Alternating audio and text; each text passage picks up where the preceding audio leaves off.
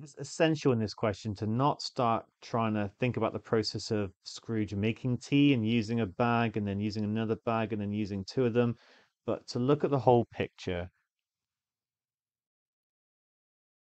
So it is clear that we can get Scrooge to use all 120 tea bags by themselves to make 120 cups. So if we use new, then we get 120 cups of tea.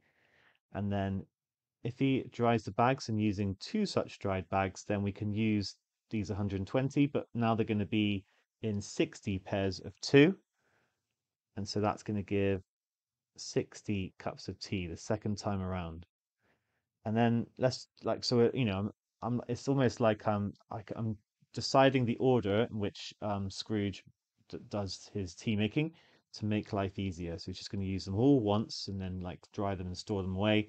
And he's going to use them all twice, but this time he gets 60 cups of tea. Now he's done that, he's going to dry them one more time, and now he uses four at a time. So third time it's going to be 120 divided by 3. There's going to be 40 cups of tea. Sorry, 120 divided by 4 is going to be 30 cups of tea that you can make. Therefore, we add this up. It's going to be 180. It's going to be 210 cups of tea. Nice.